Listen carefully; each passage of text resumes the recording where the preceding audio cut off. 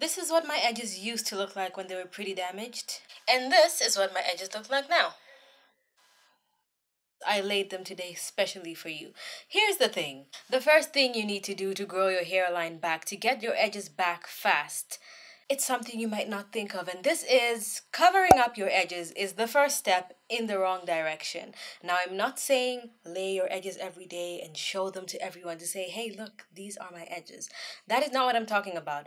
I'm talking about finding all different ways of covering up edges using things like box braids, wigs, head wraps, anything that completely covers your edges at all times, because yes, I understand having bad edges can be embarrassing and you want to do everything you can to cover them. But the reason I say this is the first step in the wrong direction is because usually all the measures you use to cover up your edges are the things that continue to damage your edges. Right now, there's a new craze of headband wigs, which are amazing to save time. If you're in a rush, you want to hurry out, you've got a Zoom meeting, all you need to do is throw that headband on. You don't need to put any glue on, you don't need to do anything like that. You just put it on and you're done. But here's the thing, headband wigs still add friction. Even things like hats still add friction to that area. So if it's once in a while, if you need to, you're in a hurry, you need to do it, go ahead and do that. But even a headband wig is probably less damaging than putting glue on your edges. And I mean like got to be glue, bonding glue, all that kind of stuff. It is less evasive than that, but it still will damage your edges. And if you're trying to grow your edges back fast, I'm assuming your edges are either completely damaged or they're on their way to getting severely damaged. I promise you, covering up is not going to help anything at all. My name is Angelica and I post healthy hair videos twice a week on Wednesdays and Sundays. And on Fridays, I put a fun video that you guys can vote for in the comment sections below. Whatever you want me to post on Fridays, I will work on doing a video on that. So if that seems interesting to you, consider subscribing. The subscription button is right down there, as well as the bell icon. Make sure you hit the bell so you get notifications every single time I post. Now, I showed you what my edges used to look like before, and I'm showing you what my edges look like now, which is this. Now, here's a comment I get. I have quite a bunch of videos. I have an entire playlist on how to grow your edges back fast, and I will link it at the end of this video. But a comment I get a lot is, well, you look like you have your edges now. You look like your edges were not severely damaged before. How should I trust your opinion if you've never had bad edges? I think that's exactly why you should trust my opinion, because I've never had horrible edges, because I have never let my hair get to that point. The hair that you saw before, that was sort of the worst my hair had ever been. I had like a bald patch in this kind of section here, and it's because I used to part my hair there all the time. I have mentioned these things in other videos, but I had like a little bit of a bald patch there.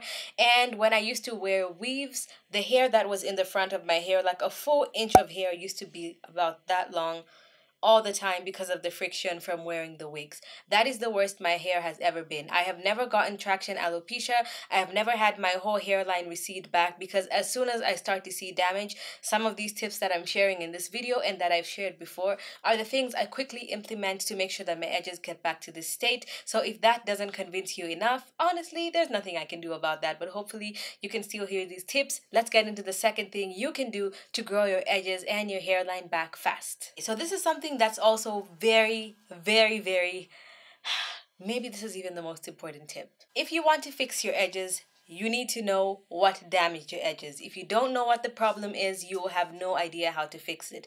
I just told you previously that before I had very short hair on my hairline and I had a bald patch here, and I know exactly what caused it. Every time I would part my hair, the light keeps changing, sorry, I'm sure it's gonna get a bit dark again. Every single time I would part my hair here, it would look the best to me, so I would always part my hair there, and whenever I'm brushing it down and smoothing it down, the hair would come out and I developed a little bit of a bald patch in this section. Then when I used to wear my wigs, when I used to wear my weaves, I would always leave some hair out here, and actually in the part as well, I would leave hair in the same place. And when I noticed that it was breaking, I would say, well, I'm going to use this same side because I don't want to break the hair on the other side of my head. So permanently, I had a section of hair that was always damaged. So I knew, okay, if I want to stop this, eventually I'm going to have to stop wearing wigs for a while. I'm going to have to stop parting my hair in the same place all the time. I'm going to have to make sure that my ends are trimmed in that section, and I'm going to have to make sure I show extra care to the hair in that specific section. So that is a great example. So if you do anything damaging, or if you've recently changed your diet and all of a sudden you're experiencing hair loss and it's going off your edges, if you have alopecia areata, if you have traction alopecia, whatever it is, I'm sure you know, if you've never had edges before and it's literally a genetic thing, then that's something completely different. But if you've had them before and you've been damaging them, whether it's for the past couple months or the couple years, trust yourself. Just close your eyes and remember when did this issue happen? And trust me, even though you're in denial, I'm sure you know exactly what caused your edges to be like that. And if you don't know, hopefully the rest of these tips can just help you anyway. But figure out what damaged your edges, and once you know exactly what that is, it will push you in the right direction to use these tips properly and actually fix your edges. Let's get to the third thing you can do to grow your edges back fast. Okay, so the third thing you can do to grow your edges back fast is a mixture of a do and a don't. So this is to use growth stimulating hair oils on your edges. You can use them on the rest of your hair as well, but this is focused on the edges. Use growth stimulating essential oils because essential oils are what show the hair growth results the fastest. Like any kind of results you want to get from oils, essential oils show results faster. Now here's the thing. Pure essential oils will have damaging effects, so you always have to dilute them. So the essential oils that are the best for hair growth, especially on your edges, are peppermint oil because it has growth stimulating properties. It sends blood flow to your scalp when it's tingling, and it just makes your scalp nice and refreshed, and it really boosts hair growth. Then you have tea tree oil, which is antibacterial and antimicrobial. So if you wear anything like glues or anything that might just cause a little bit of bacteria that can be damaging on your hairline, the tea tree oil is going to help kill that. Then we have rosemary oil, which helps increase blood flow to your scalp. It helps you have strong hair from the root all the way to the tip. So these three oils together are a bomb. Now you can mix them into your favorite oil, and I would suggest an oil that is very moisturizing. Although, take note, oils are not moisturizing. Let me say this again. Oils are not moisturizers, but they can have moisturizing properties, although they work best to seal in moisture. So the best oils I can recommend are almond oil, avocado oil, macadamia oil, olive oil. Those are my favorite ones. Now there are tons of other oils. I don't recommend coconut oil only because it's one of the popular oils that don't work for everyone. Sometimes it works amazing for certain people. For some people, like me, it works horribly wrong. So you have a better chance of getting it right if you use an oil that usually works well for many people. And olive oil, avocado oil, and almond oil usually work really well for a lot of people. Castor oil also helps thicken the edges, but you want to make sure if you're going to be using it like every other day, you don't want to put too much of it, because if it makes your hair like over saturated with oils and it's like mushy, it could actually lead to damage. So if you're going to use castor oil, it actually has amazing thickening properties, but don't use pure castor oil. If you're using castor oil like once a week, then it's fine. But if you're going to be using this often, I would suggest you just dilute it into the rest of the oils I'm talking about. You will see such a huge difference very fast if you use these essential oils, but please use them properly. And this is the don't part. You might think, well, if I dilute it, then it's diluted. It probably doesn't work as effectively. Why don't I just put pure peppermint oil and pure tea tree oil on my scalp? First of all, it will probably feel really refreshing, or it might feel like it's burning you, either one. Some of them, like rosemary oil, will feel like nothing. You're just like, well, I'm just gonna get the direct properties instead of diluting it. No, actually, it doesn't work like that, because eventually it is going to burn you. It can cause scalp burns, and it can cause long-term damage on your follicles. So you want to make sure no matter what, you have to dilute it. And this is the same point where I'm going to address all these popular things that keep coming out of I don't know where, that people are saying this will grow your edges. And these are things like Vicks, Monistat, I don't even know if I'm saying that right, Crisco. Here's the thing. If you Google any of those things, like, will Vicks boost my hair growth? Does it have properties? It has things like peppermint oil, which can boost your hair growth, sure. But everything else in the ingredients might be detrimental to your hair growth, and it's not actually going to help you. So if you find something that's popular for hair growth, but it's not meant for your hair, find the main ingredients in that formula that are actually meant to grow your hair, and find them in an actual hair product, or buy them individually. So in something like Vicks or Vapor Rub, or anything that's like something for your chest to open you up, that's like a very menthol pepperminty kind of thing. Usually the thing in there that will boost your hair growth is actually just the peppermint oil, and everything else does nothing to your hair. It only clogs your follicles and causes damage that you might not even know. Instead, all you need to do is get pure peppermint essential oil and dilute it into whatever other oil you're going to use, and you get the same benefit, but most likely 10 times better than in one of those products. Some of those products may contain things like sulfur or anything like that. It is best to get a product that is properly formulated for your hair without clogging your scalp, because our hair is already thin and fine on our edges. If you're clogging your scalp, you're already reducing the amount of hair that you could potentially have. So please don't try all these weird things on your edges.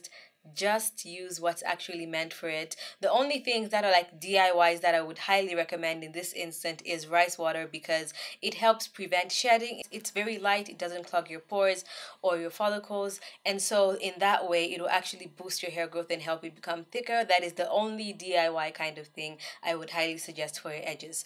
Let's get on to the fourth thing you can do to get long, thick, healthy edges fast. So I have an exhibit A of what can cause you to have damage, permanent damage or temporary damage on your edges.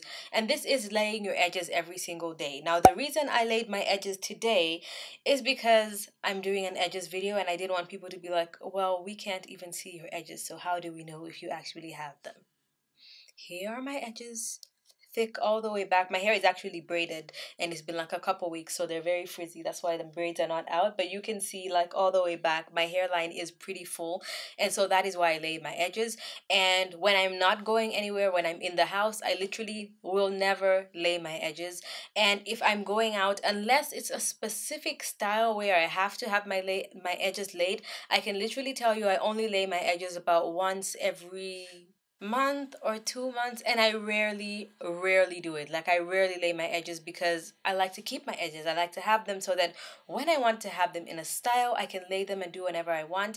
And also, it is very annoying when your hair grows really nice and long and then the hair in the front is very short. There's nothing you can do because it's in the front of your head and it's just so hard to avoid it. So avoiding doing this will actually prevent all that drama later on. So do not lay your edges every day, every week. I know that sometimes we've been conditioned to say, okay, your edges should be laid and look neat and whatever. Can we just normalize having regular edges? All you need to do is get the softest bristle brush that you have, brush your hair up with whatever conditioner, whatever conditioner or moisturizer you're using, and your edges are still going to look nice and laid and flat.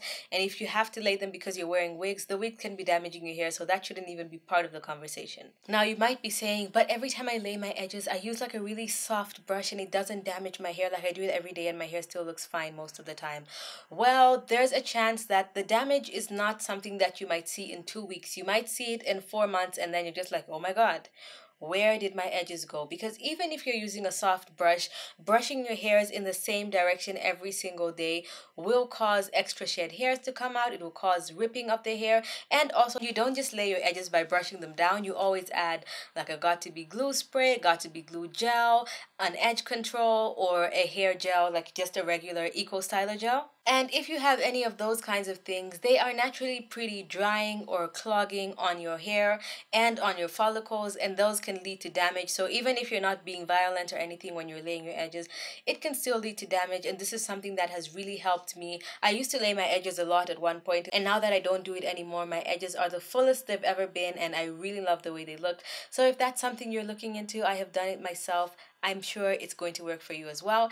Let's get into the fifth thing you can do to grow your edges back fast. So this is something that I think is very highly underrated, and I don't see a lot of people talking about this, especially when it comes to your edges, and this is your diet. Having a good diet can actually really reflect on your edges, because here's the thing. I say this in a bunch of videos.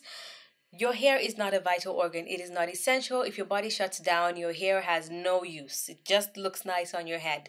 There's literally nothing. So if your lungs, your kidneys, any other part of your body is going through any kind of stress or damage, your organs are going to rush to that place first. Or even if there's just not enough nutrients, everything is going to go to the vital organs first, and then the leftovers are going to go to the organs that are not so vital, like your hair. Now, your edges are the weakest part of your hair. If your diet is very, very bad, or you've you've just recently changed your diet, there's a chance that you might start losing hair, and usually your hairline around your edges is the hair that's going to start going first, and this is because it is the weakest hair that we have. It is usually a different texture, it is pretty fine, it is very delicate, it is right at the front of your hair where you have access to it every single day. So a bad diet can actually lead to horrible edges. And the other thing is, after you lose your edges, if your diet is bad, it's actually even harder for you to grow them back because it's not essential. So like focus is not going to be on growing your hairline back. There's just not enough nutrients to promote that. So eating a lot of food that's rich in protein and a lot of vitamins and micronutrients,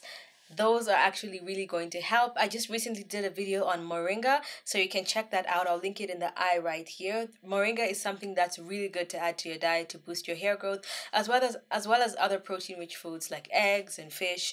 And whether you're vegetarian or vegan or you eat everything, you'll be able to find something that will help your hair grow. The sixth tip and the final tip, but do not worry, we do have a bonus. The sixth tip is something that is another tip I think is very, very highly overlooked, and this is doing protective styles wrong. Now, you know, I always say if you want to keep your edges, don't do tight box braids, don't do Senegalese twists, don't do Maasai twists. Like, I tell you all the wrong things to do. But here's the thing, sometimes you might be doing the correct protective style, like the right protective style, and it's still wrong. It still damages your edges, and that might be that the protective style you're doing, it's either you're not taking care of your hair while it is in the protective style. For example, cornrows, I always wash my hair in the cornrows, and there's a whole detangling process that I go through to make sure it works. But here's another thing, a lot of people protective style in box braids, and box braids can be amazing if you get the correct amount of hair, if they're loose. But if they are too heavy and you use too much braiding hair, they can literally rip your hair out. And that is actually detrimental. It's something that might not help. So if you're not sure if the braids will be too heavy or not or whatever, maybe just go to a different protective style so you don't have to guess, because like I said, your edges are right in the front of your hair. And also, if you give up quickly, you don't have patience. Honestly, I know a bunch of people who do this every time. They're like, I did everything you said. I stopped doing the styles that were damaging my hair. I improved my diet. I stopped laying my edges every day. And my hair just grew back like a little bit.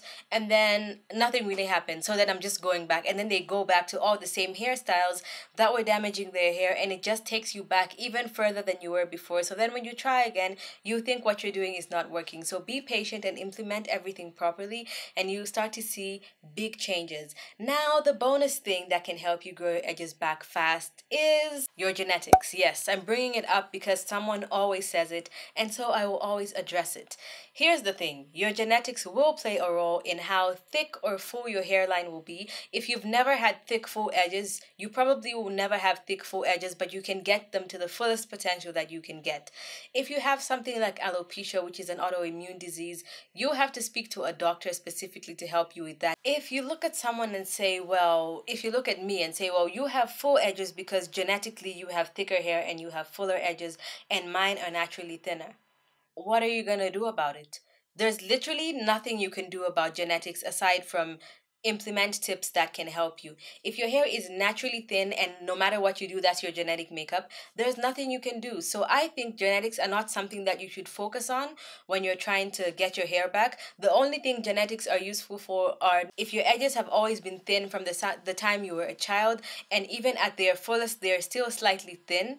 All you can do is make sure that you don't shed as much hair. You keep as much edges as possible and focus on them. You saying, well, my genetics will never make me have fuller hair like yours, that's not going to do anything for you.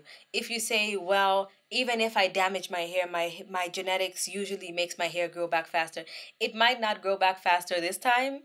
You know what I mean? So here's the thing. You can literally not change anything about your genetics. Your genetics are your genetics. So complaining about it or being happy about it, whatever, it's not going to change anything at all. And that's why I don't say it's a big factor in terms of how I can help you. There's nothing I can do to help you change your genetic makeup. All I can do is help you with whatever you have. So if you have naturally thin hair, you can help it be the best that it can be. If you have naturally thick hair, You can maybe not take advantage of you having naturally thick hair and thinking it's just gonna stay like that, because when it gets damaged, you might just be like, ah, maybe something else has just gone wrong because naturally I have full edges and maybe there's a problem. So unless you have some kind of sickness that's genetic, that's when it can apply to you and you can seek medical help. But when it comes to hair growth tips, there's nothing you can do about your genetics. So just focus on getting the best out of your own hair and you will have thick, full edges. If you want more videos about edges and growing long, healthy hair, hit my face right there. If you didn't subscribe in the beginning, hit the bell right down there. If you didn't, hit my face there to subscribe to my other channel. Watch the 2 videos on the side of the screen right here if you'd like to see any of my older videos. Thank you so much for watching, and I'll see you guys in my next one. Bye!